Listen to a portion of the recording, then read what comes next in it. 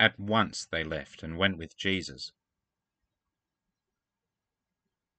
In the movie The Silence of the Lambs, there is a character with a certain problem from which the movie gets its title.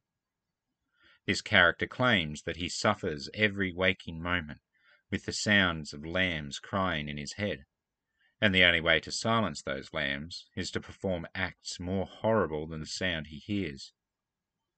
It is a problem not so very far from all of us. God has set eternity in the hearts of all people.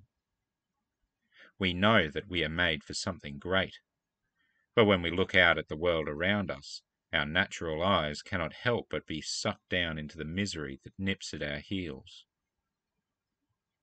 When, as a child, we heard these stories of the first disciples following Jesus, did we have any idea of just how amazing it must have been for these men to have found the one who fulfilled this yearning for eternity?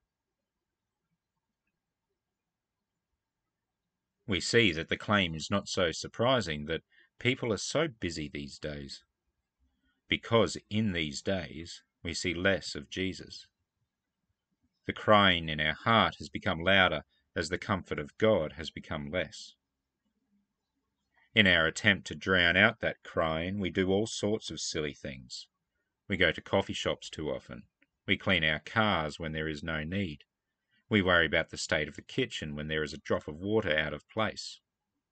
Some turn to drink, others to worse yet. We have this treasure in clay jars, a treasure worth more than everything else put together. It is a treasure that, by contrast, makes all other treasures trash. It has been placed in us, these clay jars, these wobbly and nervous human beings, so that the worth of this treasure is made absolutely clear to anyone who would look. And we who have found the treasure that is Christ have been made, by Christ's death and resurrection, his treasure. How deep the Father's love for us, how vast beyond all measure, that he should give his only Son to make a wretch his treasure. How great the pain of searing loss, the Father turns his face away, as wounds which mar the chosen one bring many sons to glory.